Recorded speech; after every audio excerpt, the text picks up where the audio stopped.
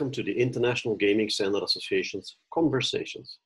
The IGSA Conversations are just that. They're conversations between various gaming industry professionals discussing a specific topic. They're intended to be informative and to generate questions.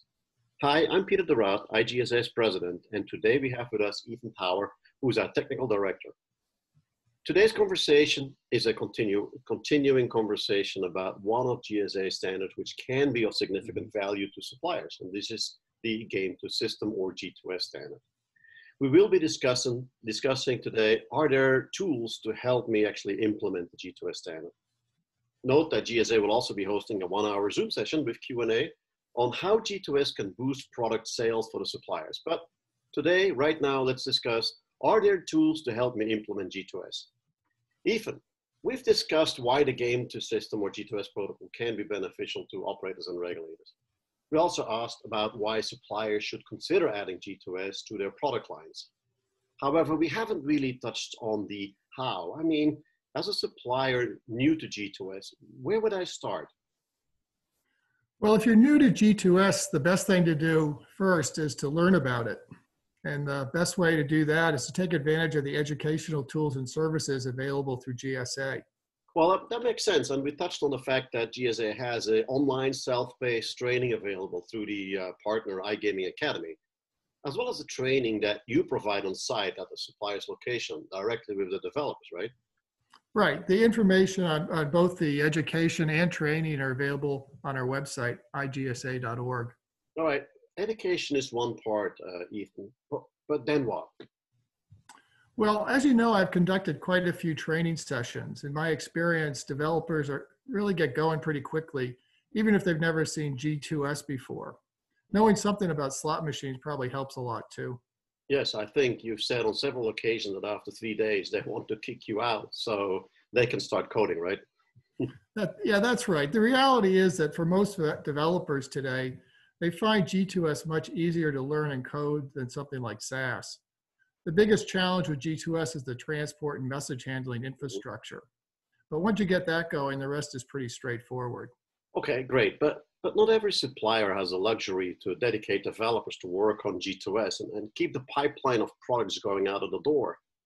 At the end of the day, they have to keep the lights on, right? Sure, but you don't really need a huge development staff working on G2S. If a supplier has a couple of guys who are familiar with SOAP and web services, they should be able to get it going pretty quickly. The online training course might be enough for them. Okay, I understand. But are there any other options? Well, probably another option is to license a G2S stack. Some suppliers have found this appealing. The suppliers licenses the stack and then integrates it into their existing operating system. It's still a bit of work, but can eliminate some of the G2S learning curve. So if I'm correct, there is at least one GSA member company who is providing these G2S stacks for both the slot machine and the slot system side. Yeah, that's correct. It's a good option if you have market opportunities, but not the staff to dedicate the ground up development. Okay. I can't imagine taking a pre-developed G2S stack and fitting it into existing code. It's exactly simple though, is it? Well, it's not rocket science, but it's probably not a walk in the park either. But there are some tools that can make it more manageable. Oh, do you mean the certification validation tool or what we call CVT? Yes, the CVT. And for our purposes today, let's focus on the validation part of that instead of certification. All right, please continue, Ethan. Well, first, it's important to understand that the CVT was developed specifically for GSA by Radical Blue Gaming. The licenses for the tool are obtained from RadBlue. Yeah, and we recently announced at GSA via press release new functionality, right? And new reduced pricing for that specific tool and some other good stuff.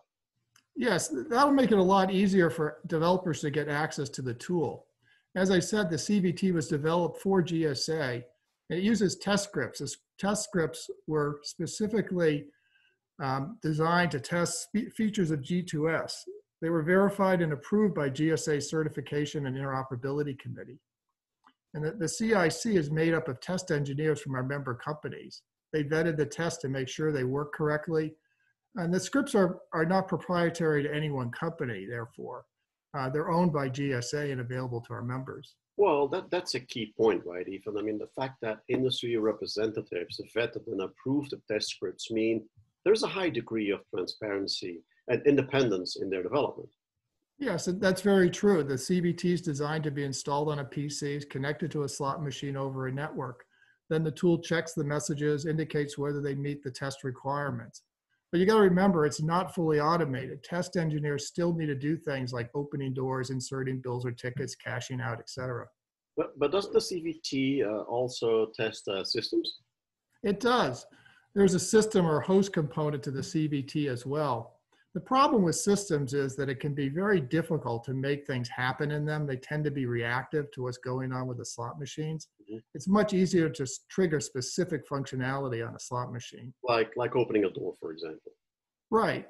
So what we do is use a slot machine that passed G2S testing and connect it to the host. If the host messages and responses work with the slot machine, then we can be fairly certain that everything is good. So I guess what you're saying is that the CVT provides suppliers functionality that allows them to verify that their G2S implementation is up to spec, regardless of whether they start from scratch or if they use a pre-developed G2S stack. Yeah, that's correct. To make it even simpler, the CVT now comes with a basic G2S reference implementation. This will greatly help developers who are new to G2S. That's real cool, Ethan. I can tell you that we've also been working with one of our current members to put together a G2S implementation guide, which obviously will be published on our website. Yeah, that's going to be a good document to have. The supplier is one of the companies that I trained and have been developing G2S themselves. So, what they experienced is probably what others will experience too. I'm sure there'll be a lot of helpful hints. Okay, great. So let me try and summarize, Ethan, what we just discussed. GSA provides training and educational options that vary based on the needs of the individual supplier. Whilst not explicitly difficult to learn or develop, some companies may not have available staff to dedicate to G2S. And for them, the pre-developed G2S code stacks are available for purchase or license from GSA member companies. To help with those implementations, implementing in G2S on their own or using pre-developed stacks, GSA, in partnership with RedBlue, provides the CVT, which comes with a G2S reference implementation, and the CVT Suite also comes with additional tools.